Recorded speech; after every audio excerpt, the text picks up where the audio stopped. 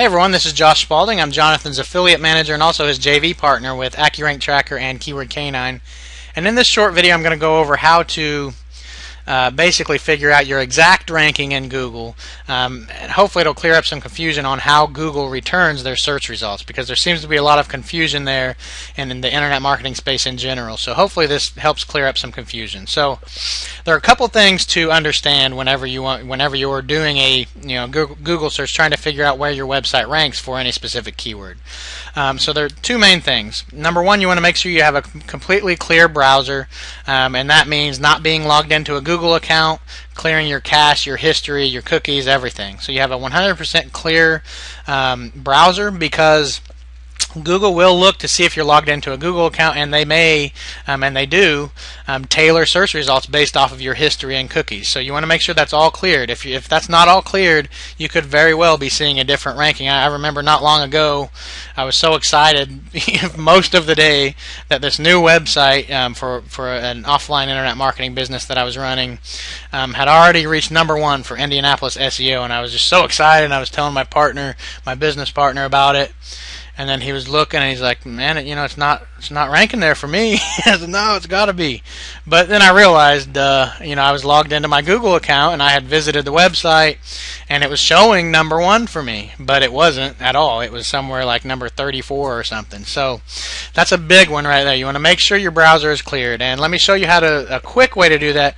I'm not going to show you how to clear your history and cookies. That's fairly self-explanatory as far as just computer users. If you don't know how to use that, you can Google, or you don't know how to do that, you can Google it and figure it out. It's pretty easy. It's dependent on the browser. So if you're using Chrome, you need to Google, clear history, whatever, with Chrome. If you use Internet Explorer, then do that.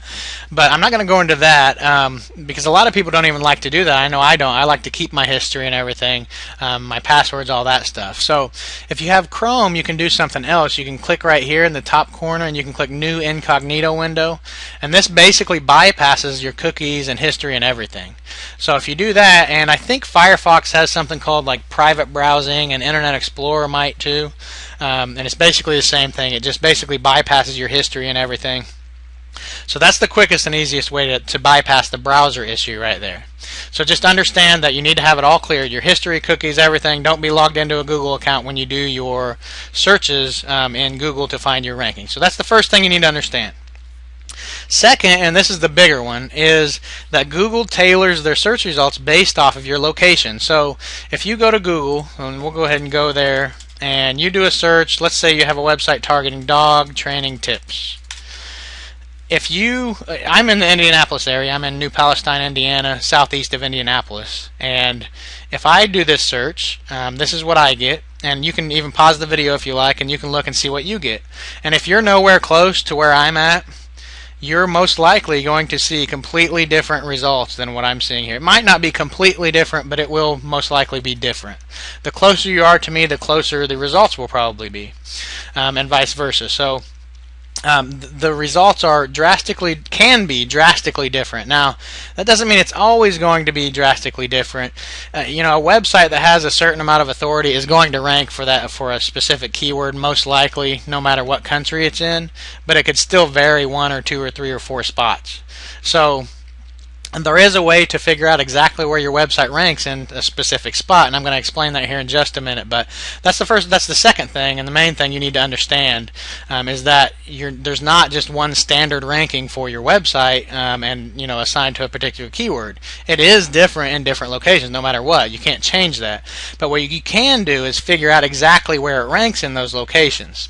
So you have two options here. The first option is not the best option because it's not going to show you the 100% accurate ranking, and this is the option that a lot of rank trackers use.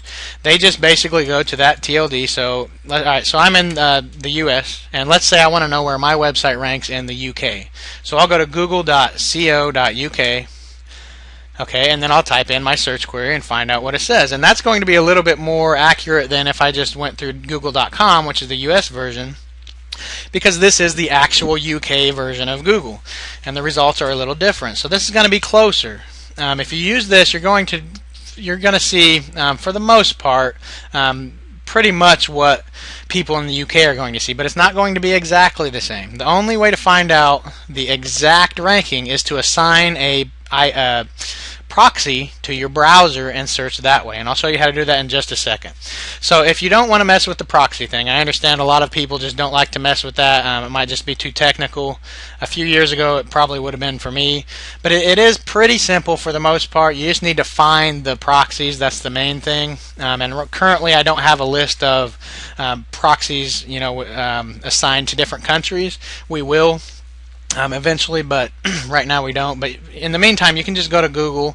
I'll go back to google.com, and if you want, like, let's say UK proxies, you can type in UK proxies or German proxies, or whatever the country is. So basically, first off, let me just explain quickly what a proxy is. A proxy is basically if you assign a proxy to your browser, any web traffic that goes through that browser, whether it's Google or any other website, is going to be what's displayed is going to be what would be displayed if you were in that location. So if you find a UK proxy, a proxy that is located in the UK, then there is literally a computer in the UK that is processing those results for you. Okay, so if you assign a UK proxy to your browser, which I'll show you how to do in just a second, and then you go to Google .co.uk and do that search, whatever the search is, then you are going to see the exact results of someone that's sitting in the UK. So that's how you find the exact results of that location. So yeah, there is a little bit of footwork involved at first, but if you have a website that you're always going to want to know how it ranks in a specific country, then you just do that. You find it real quick, and like I said, you can just type that in and you got a bunch of results. There's all kinds of proxies out there, so it's not hard to find a proxy in that specific country. And once you get it, it's going to look something like this. It's just an IP address and a port. Okay, and now let me just quickly show you how you can assign that to your browser. Now again, I'm just showing you in Chrome. It's a little different in every browser, but most of them do support proxies. You can just Google it and you'll figure out how to do it very quickly. So in Chrome, though, you just click the button up here, click Settings, scroll down, click Show Advanced Settings, scroll down again, and right here, Change Proxy Settings. Click that, and let me pull this over. Now we're going to click LAN settings right here, and now we're just going to plug this in. So copy the IP address of the proxy and the port, and I'm not sure if this proxy is in the UK or not. I'm just using this as an example. Plug that in, click OK, and from now on all of my web traffic is going through that proxy, so it's just like I'm sitting in the UK. So that's how you bypass the geographic location problem with Google search results. Like I said, depending on your technical level, that may or may not be realistic, but it's pretty simple. I just show you that's all you have to do. You plug in that IP and the port. You just have to get that IP and port from a proxy provider. There are public proxies that are free, so you may not even have to pay. They're usually slower and not quite as reliable, but as long as they work, and as long as they really are in that location, then you're good to go. So just make sure that you bypass your browser. You make sure you're not logged in. You're not, you don't have any history, and you make sure that you have an IP assigned to your browser that is in the location that you want to know the rankings for. So that's basically it for manual, and that's it. That's what we do with AccuRank Tracker. So AccuRank Tracker, if you go to AccuRankTracker.com or click the link below this video, you can download and install it free of charge while it's in beta.